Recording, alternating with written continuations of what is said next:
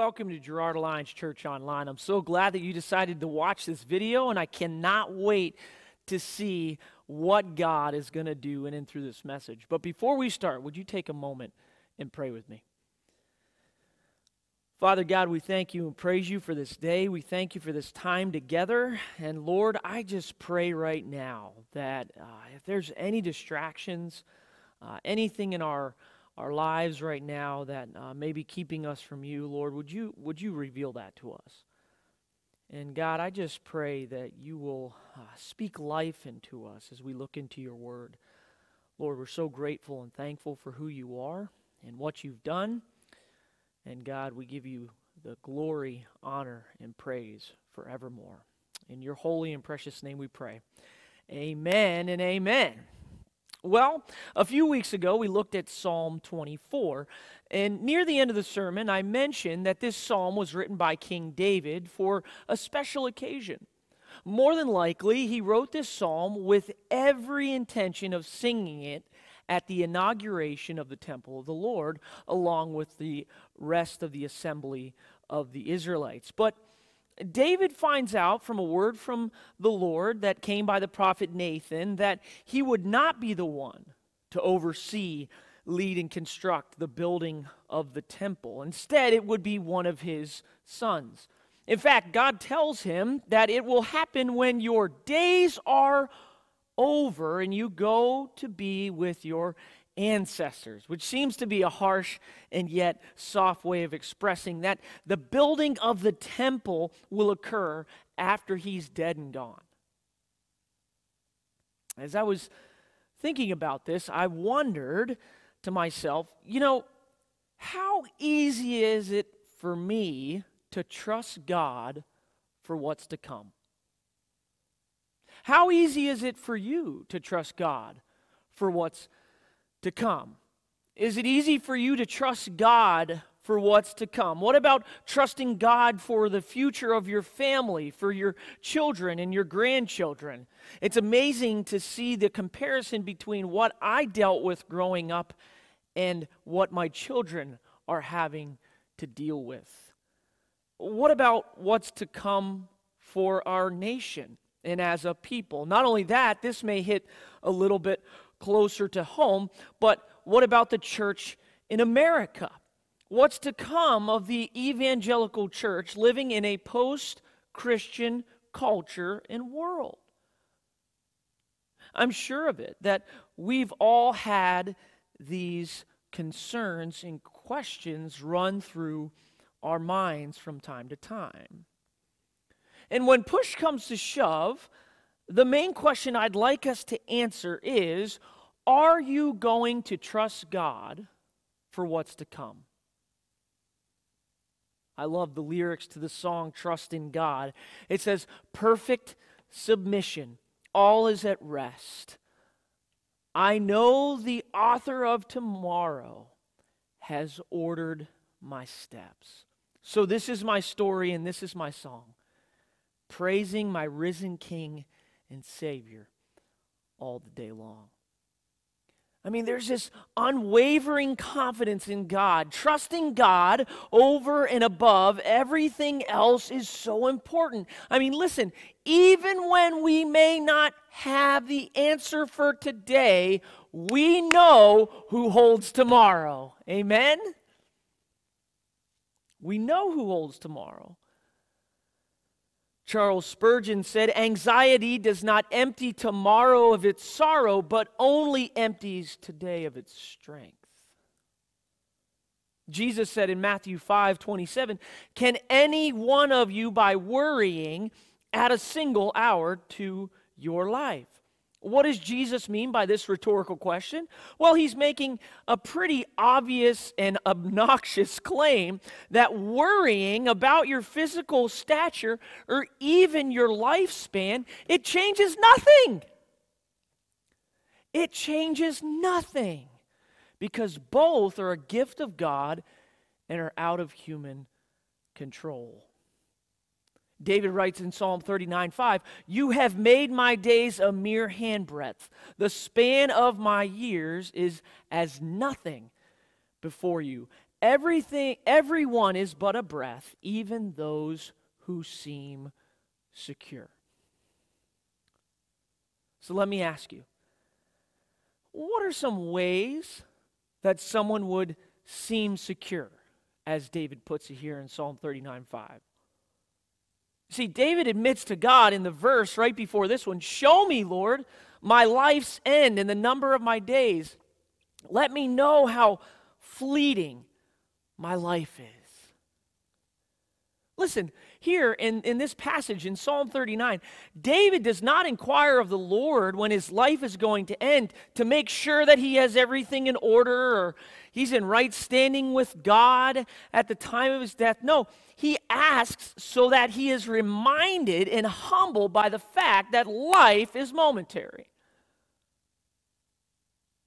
In a way, David wants God to put it in perspective for him. And there's one fact about all of this, all of humanity for that matter, no matter how much or how little we have, money and possessions dictate our way of life.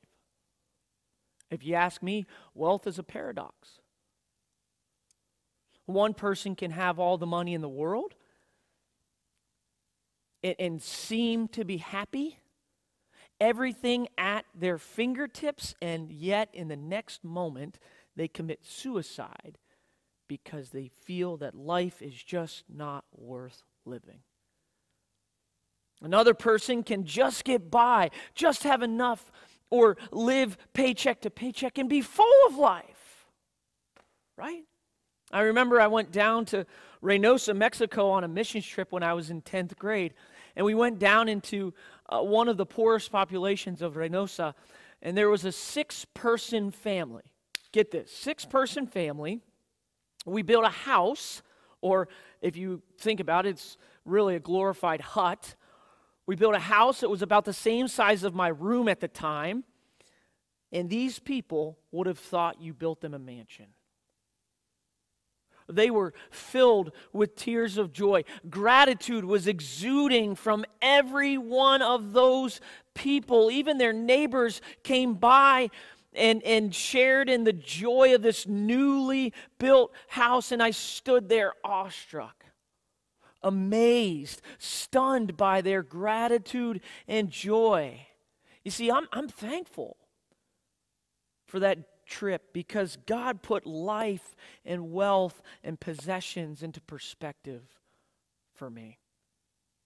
I'm a firm believer that every single person in their lifetime should go on a short-term missions trip. Every single person in their lifetime should go at some point on a short-term missions trip. Because a short-term missions trip, get this, because a short-term missions trip has the potential to influence a long-term change. Short-term missions trip, but a long-term change. So back to answering David's question in Psalm 39:5. The person that would seem the most secure would be the one with the most wealth, right? I mean, this was Satan's accusation against Job. Of course he's devout and committed to you, God, because you give him everything. You favor him. He has wealth beyond compare. Listen, when Job 1:3 states that Job was the greatest man among all the people of the East, that means he was the wealthiest. So here's the end-all of end-all questions when it comes to your finances and your money and your possessions. Are you trusting God for what's to come? Are you trusting God for what's to come? Today and next week, we're going to look at a passage of Scripture that seems a bit odd when it comes to talking about wealth. The main point that I want us to see, though, comes with a truth and a question. The truth is that everything is God's. That's the truth. And the question is, are you going to trust God with what's to come? Sure, maybe in this moment, we can say, absolutely, Pastor, I'm going to trust God with what's to come. We may be more of a realist and say, well, I'd like to think so. I'd like to trust God for what's to come. Or maybe we take the middle of the road approach, right? Well, it depends. It's a case-by-case thing. And wherever you would place yourself with the answer to this question, my prayer is that all of us at the end of this sermon series will be able to trust God more with our wealth and what He's given to us. So with that being said, please turn with me in your Bibles to 1 Chronicles 29, 1 through 9. 1 Chronicles 29, 1 through 9. The first part is not out of surplus, out of sacrifice. Not out of surplus, out of sacrifice. We're going to look at the first 5 verses. It says this: Then King David said to the whole assembly, My son Solomon, the one whom God has chosen, is young and inexperienced. The task is great because this palatial structure is not for man, but for the Lord God.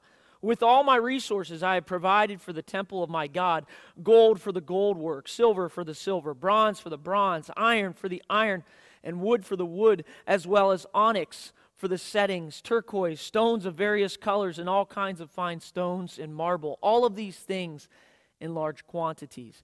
Besides, in my devotion to the temple of my God, I now give my personal treasures of gold and silver for the temple of my God, over and above everything I have provided for this holy temple. 3,000 talents of gold, gold of Ophir, and 7,000 talents of refined silver for the overlaying of the walls of the buildings, for the gold work and the silver work, and for all the work to be done by the craftsmen. Now, who is willing to consecrate themselves to the Lord today? If you ask me, one of the most horrible moments in the history of prophetic voices within Israel comes through Malachi.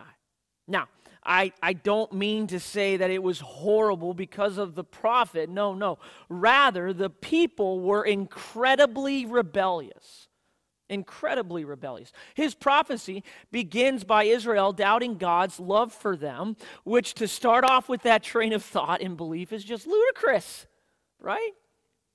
I mean, that's an implosion waiting to happen. But listen, within 4 chapters, Malachi prophesies against Israel for breaking the covenant against God by these things. He says, giving blemished sacrifices, corrupt priests, through divorce and injustice, and lastly, by withholding tithes from God.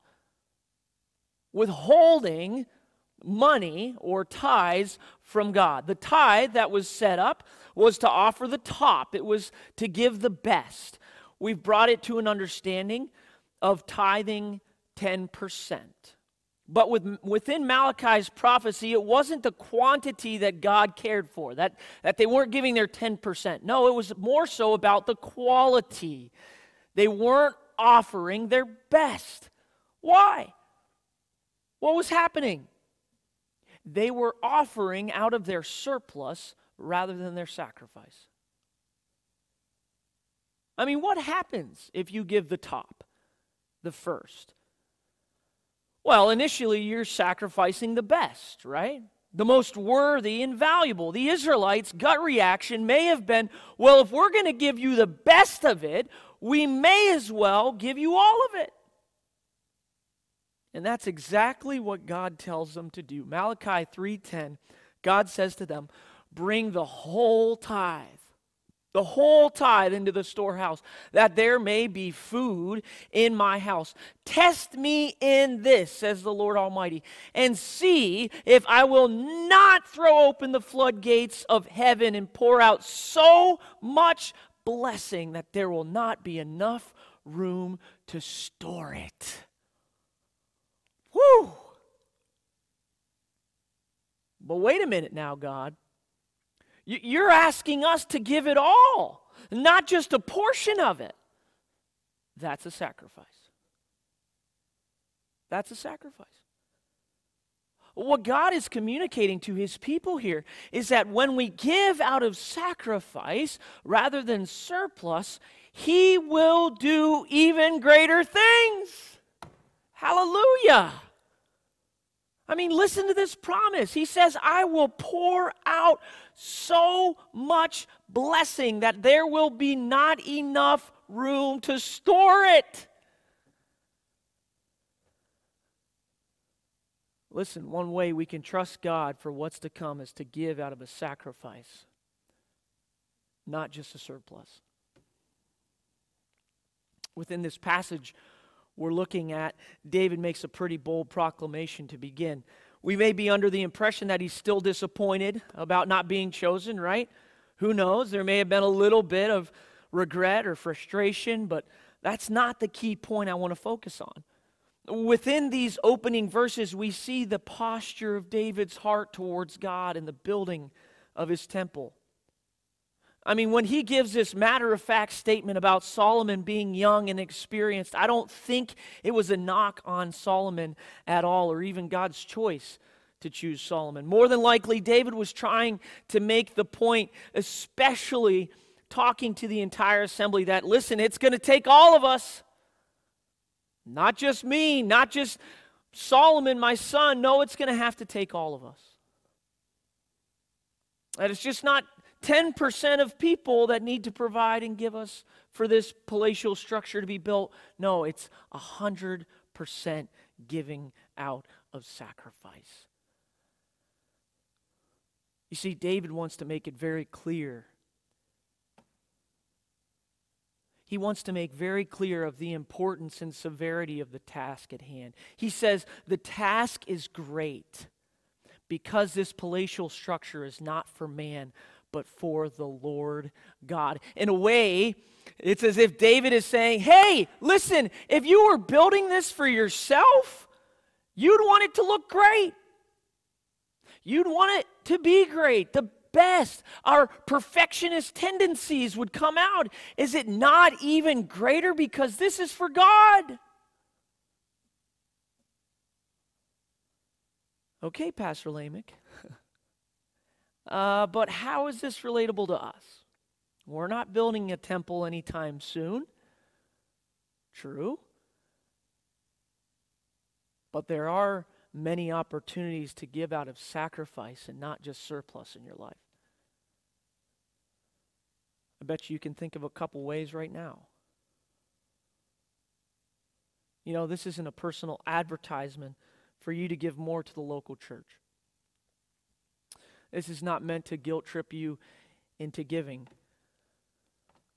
But listen, what I will say is I think at different times and seasons in our lives, we need to do and to give a personal evaluation of what we're giving to God.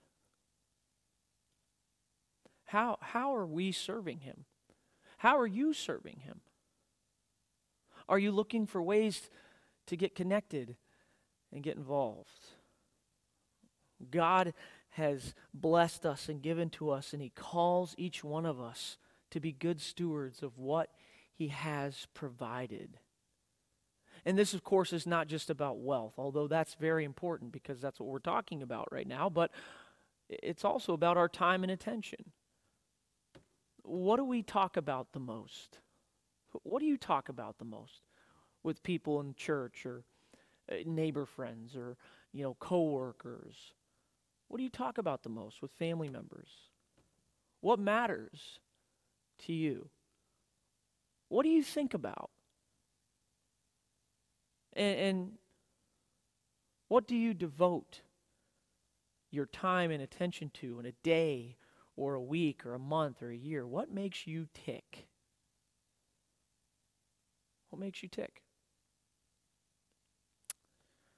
Actually, David gives in two ways. First, I find it interesting that he starts with his surplus. He says, with all my resources I provided for the temple of my God, all of these in large quantities. He doesn't shy away from being open and honest about what he has given. All of his resources he has provided. All that he has acquired in his role as king, all that he's won and plundered, he gives it in large quantities. But what's so fascinating to me is that he is trusting God for what's to come.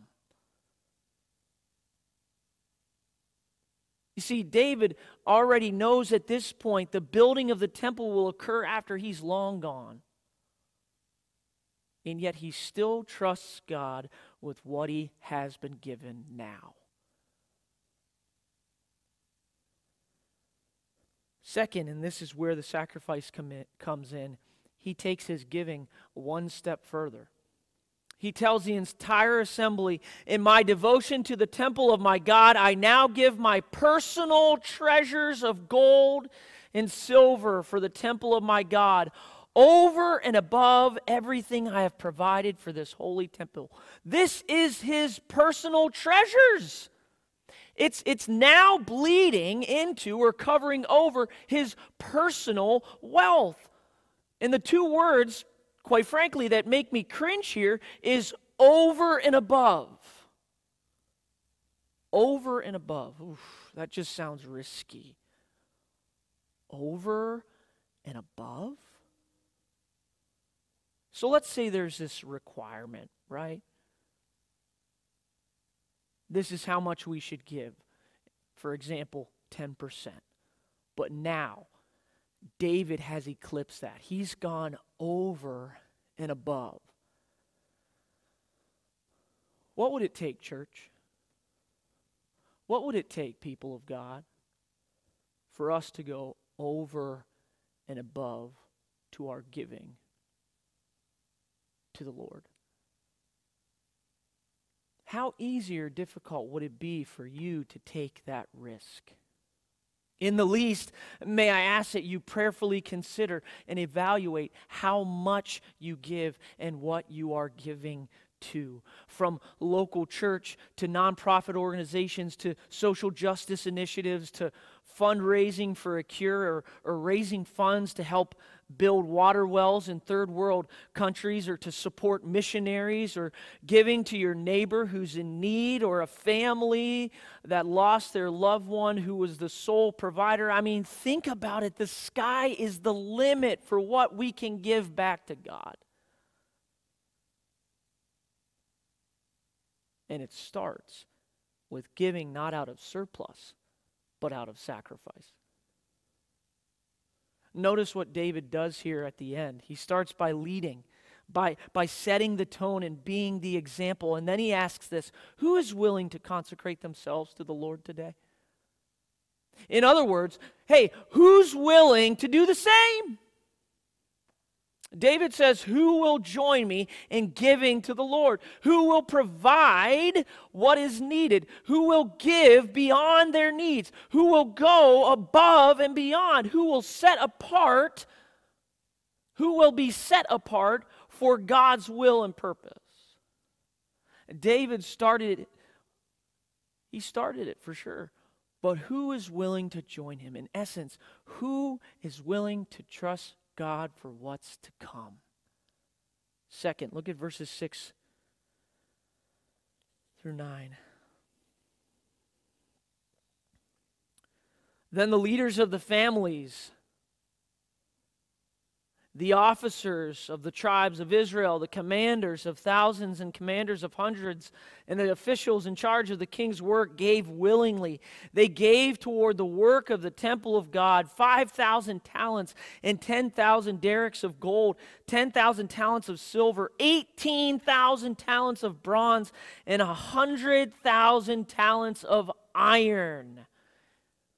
Anyone who had precious stones gave them to the treasury of the temple of the Lord in the custody of Jehiel the Gershonite.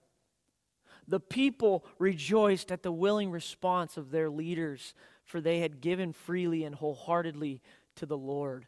David the king also rejoiced greatly.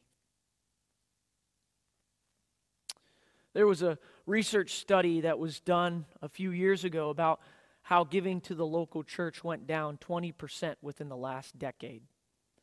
From 2007 to 2017, there was this shift from tithing to the local church and giving to nonprofit organizations. It went from 37% giving to local church down to 17%.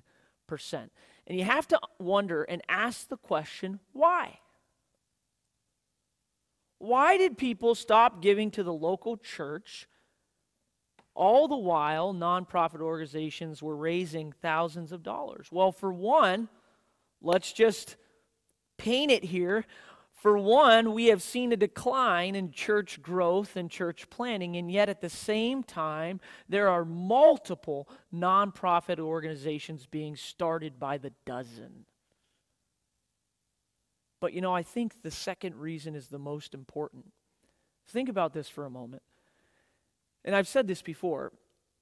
It's easier to support and get behind an organization or a religious institution if you, one, know where your money is going and what it is being used for, and two, know that it's making a difference.